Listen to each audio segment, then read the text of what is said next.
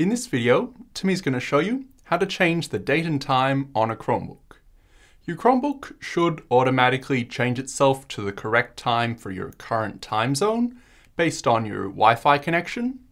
But if for some reason it's not doing that correctly, or you specifically want to set it to a different time, you can go into the settings and manually change the time zone to any time zone you want. All you need to do is open up the Settings app. And the easiest way to do that is to come down here and click on the time in the bottom right-hand corner. It might be the wrong time for you right now, but click on the time. And then click on this little settings icon in this menu that appears here to pull up the Settings app. There's other ways you can do it, but Timmy prefers this way.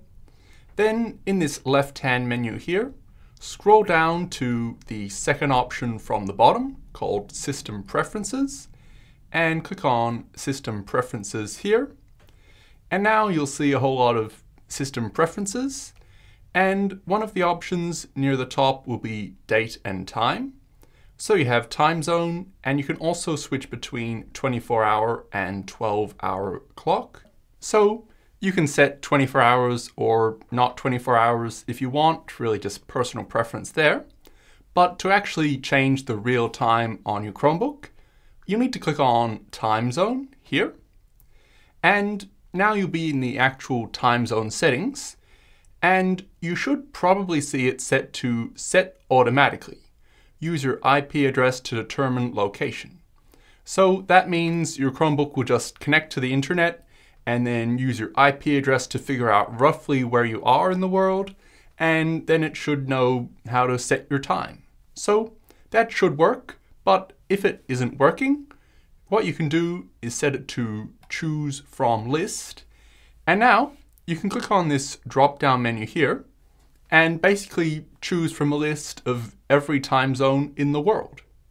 So they're ordered by time. So we have plus 14 hours UTC at the bottom, and then plus 13 and so on. And if we scroll all the way to the top, we have minus 11 hours UTC up here. So you can really just scroll through until you find the correct time for the time zone that you want to set it to. And it'll usually say next to it sort of what the time zone is.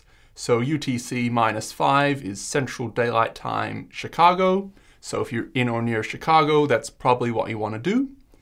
And if you're not sure what time zone you want, the best option is to really just pull up Google, and let's say you're in New York. If you're in New York, you'll probably find New York on the drop-down menu, but Timmy's going to use New York as an example. If you're in a smaller town, you could type whatever that is, but you'll just type name of the town or city and time zone or something. So like New York time zone.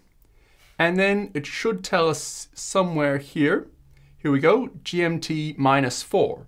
So now we know exactly what time zone that's in. We can come back to our drop-down menu here, scroll up to the top, -5, -4 here. So Colombia, Peru, and New York here. So New York, Eastern Daylight Time. We can click on that, and now it will be set to this time zone. So now, as you can see, the time is 6:49 p.m. on the 13th of April. So now your Chromebook will be showing the correct time and date for this time zone. So it'll be correct down here, which is probably really your main concern, and also in the Files app when it shows you what time and date files were edited and things like that. All of that will be working off this time zone that you set. And if you ever want to change it more, maybe you change it to -6, now it's 4:50. So you can really do whatever you need to do like that, choose any time zone you want. Unfortunately, you can't exactly set it to 10:15 p.m. or something very specifically. You have to pick a real time zone and let it connect to that. But it does mean you can choose any time zone in the world if you specifically want it to be in that time zone, or if it's just not working quite right with Set Automatically. that's all there is to it. That's how you can set the date and time on your Chromebook.